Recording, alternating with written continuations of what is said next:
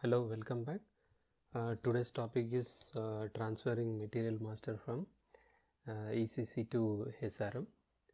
So for this transfer of master data, the configurations or the settings has to be done in both the systems, in ECC as well as in SRM. So I'll take you step by step things to be done in ECC and the steps which need to be configured in SRM, and then how to start the initial load, and then scheduling the background job for delta changes. So now let's start with the settings in ECC.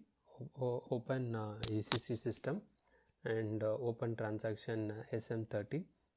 So go to the transactional view or enter the table or view name as CRM CON-SUM. So here we have to maintain the following entries. The user is SRM and active should be ticked, and then description you can maintain, and then profile should be R3A.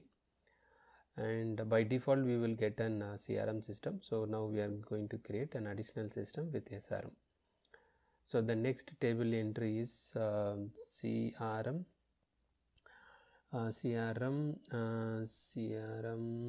subtab SUBTAB. So here we have to maintain the data entry for initial load and download.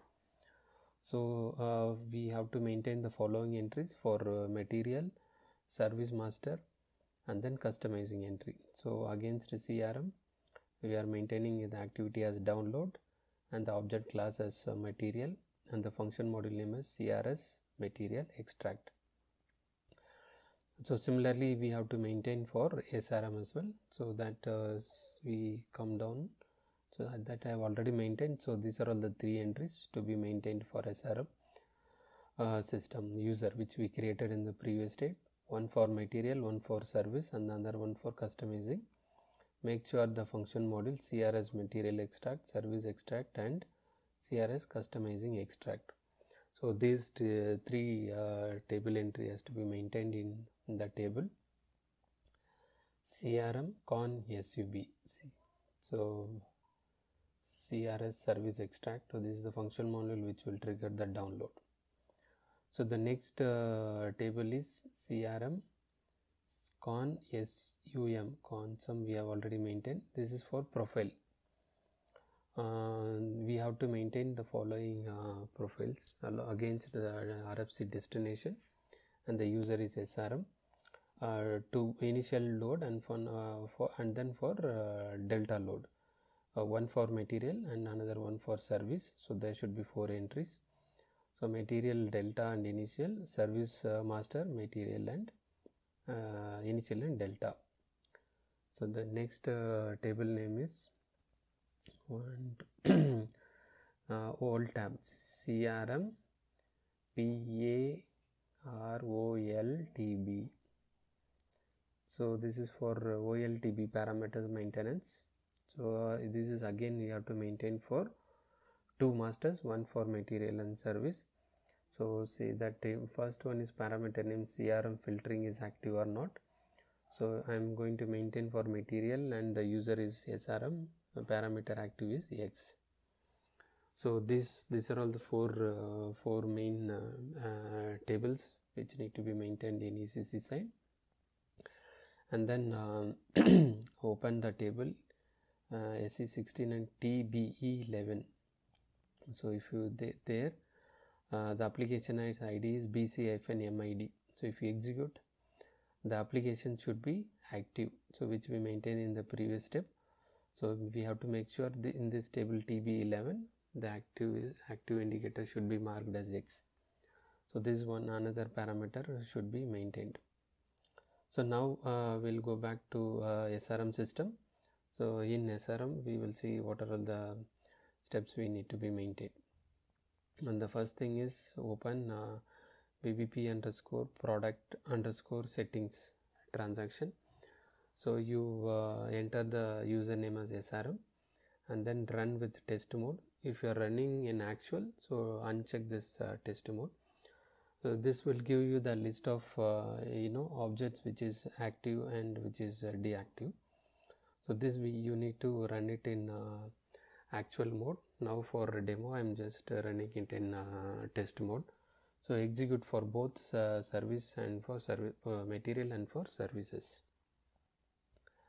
So after executing that product settings, open SNRO. This is to define the number ranges for the external material which is coming in from ECC. So enter RRSEQ star. So let's first take with RRSEQ underscore AC extract. So go to and click on intervals. You maintain the interval name, interval range. So similarly you follow for remaining RRSEQ number range series. I think we have 4 to 5 series of number ranges to be maintained with all RRSEQ. And after maintaining the number ranges, let's check whether a product com, open the transaction COM CP format. This is to check the length of the material. So check whether the length of the material is 18, which is to be mapped against our ECC length material. Otherwise the material master will not be replicated. And then the open transaction SMOGEN. So that is to generate the services for BDOC services for material and services. So here select radio button as BDOC types, and then in the available objects click F4, and then you can select product underscore mat execute. So this will generate all your BDOCs in services related to your downloads in SRM. So you do this, repeat this process again for services and do F8.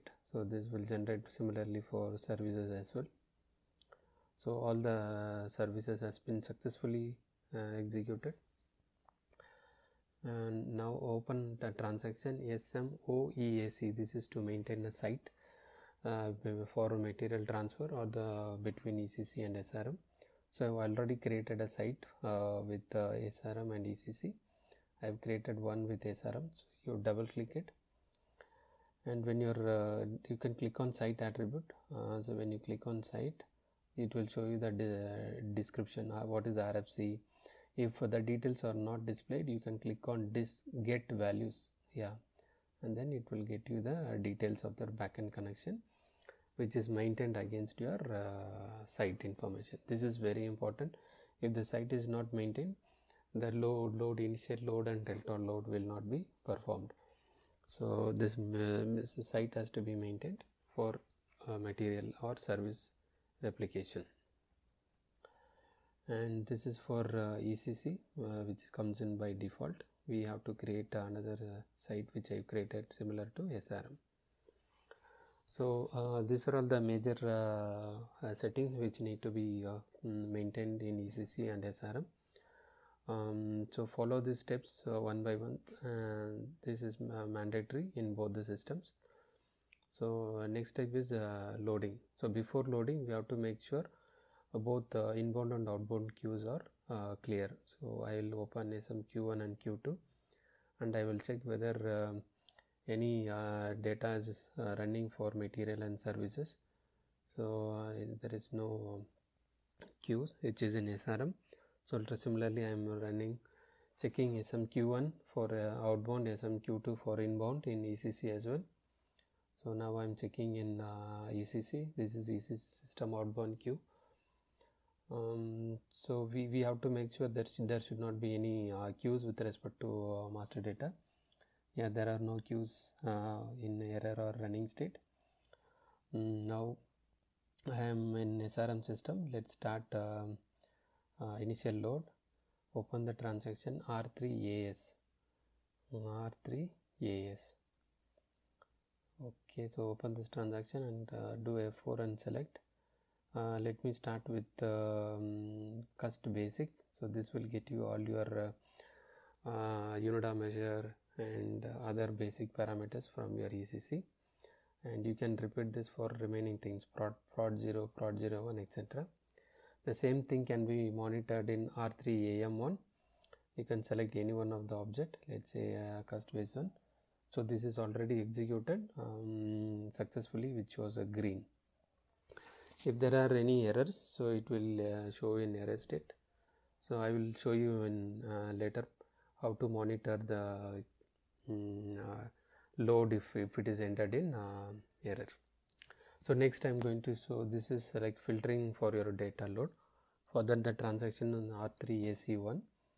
So you select the material, and we can maintain the filtering based on your parameters available in against the field column. Yeah, this is the field column. So you can select any one of the input field against which it has to be maintained. So I am filtering based on the material, and I have given one material code. So whenever I load, so only that particular material will be replicated. So other things will not be replicated. The same after the load, so we can check the material master whether it is loaded successfully or not in transaction COM PR01, comp PR01. So open that transaction. So this will take quite slow when the first time is loaded. So against the field, you change the find column with material and then start. So it will show you all the list of material master which is transferred from ECC to SRM. So when you double click, it will show you the short description and then category, hierarchy, ID, etc. Yeah, so this is going to show you the. If you change to material to service, you will be able to see all the list of services which is being transferred from ECC to SRM as well. It is similar to material. You can see the basic details, short description, hierarchy, and category IDs. So now let's see how to monitor the material transfer. Yeah, before that I'll show you some of the reports which is available to do utility reports. So first I'm going to show you the COM hierarchy, delete and delete single and delete all. These are the two tables, two reports. This COM hierarchy delete single will delete your hierarchy of single hierarchy. Delete all will delete all your hierarchies which is transferred from ECC to SRM. So be cautious before using these two reports. If you delete the hierarchy, then product replication and creating the shopping cart also will be affected. So the next thing is this just wanted to show you the delete all.